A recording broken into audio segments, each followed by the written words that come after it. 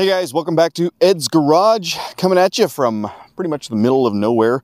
We are in Death Valley, and I just wanted to do a quick video on the utility mode on the 2023 Hyundai Ioniq 6.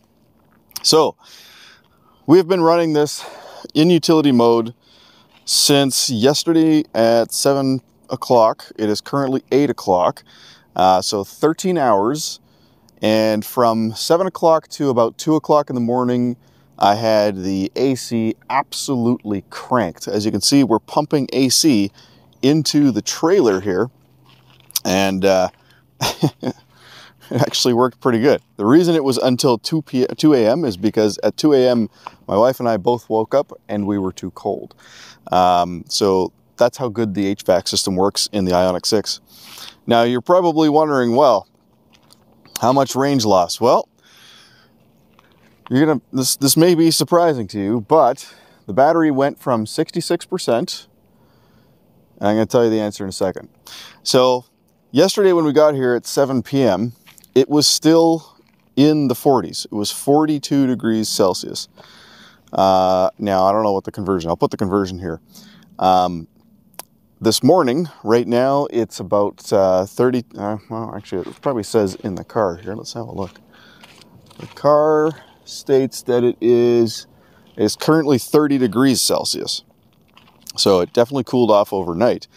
And in the middle of the morning, or in the middle of the night, sorry, at 2 a.m., when I went inside to turn the temperature up a little bit, it was still reading, it was still showing 28 degrees Celsius. So at 2 a.m. I bumped the temperature up to what it's currently at inside the cabin here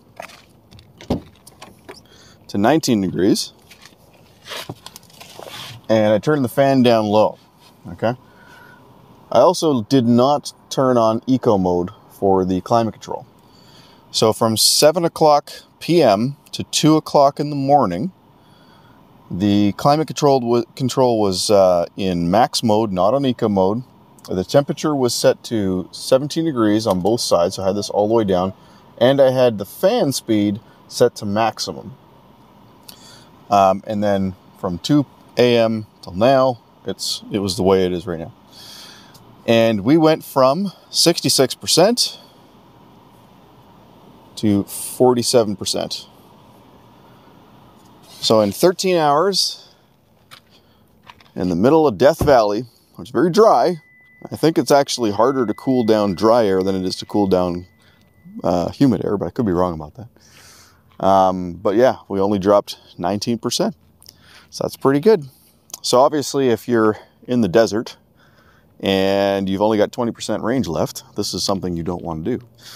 Now, keep in mind that the Hyundai Ioniq 6 has an HVAC system that is very, very efficient. It uses a heat pump. Not every electric car has a heat pump, so you wouldn't want to necessarily do this with any electric car. It's, you know, only want to do it with one that has a heat pump. But I'd say that's pretty good. So that's all I wanted to talk about in this quick little video. In case you guys are wondering what we're doing here, this is we're doing a cross-continental EV trip. And this is basically part of that series. So if you haven't checked that out, by all means, check out my playlists. Get off my phone, silly bug. Check out my playlist, Charging Across the Continent. All right, thanks so much. Have a great day. Bye-bye.